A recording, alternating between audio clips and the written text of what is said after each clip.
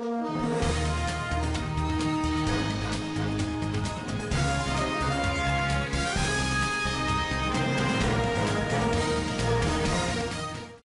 Theron, an actress of South African descent, can't seem to avoid it.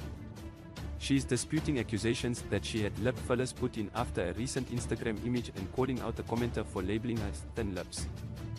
Charlize Theron appears to be unable to avoid controversy. She also won't stop saying that there are only 44 individuals who speak Afrikaans.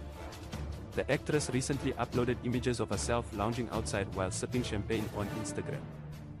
Charlize Theron is taking a break and unwinding in the sunshine. Image via Charlize Africa on Instagram. A brief thank you toast to spring. Do not be timid. We are prepared for you. She captioned the pictures.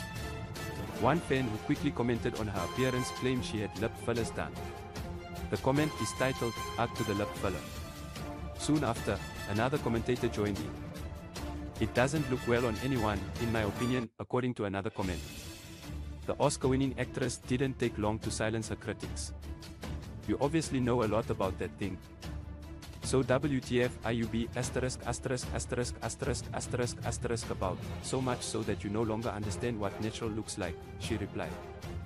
Fans, though, weren't quite done with the South African megastar. And shortly after, Charlize's remarks in Afrikaans were brought up once more.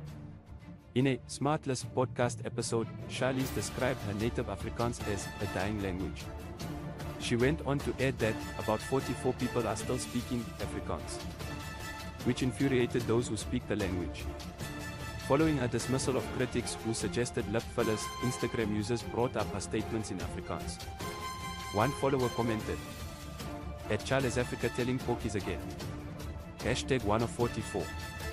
However, Charlize once more clapped in response, saying, "Shut your small lips, girl. I comprehend your giddiness." Soon after, another fan chimed in to explain that she was learning Afrikaans specifically for Charlize. "Joboki," said Charlize.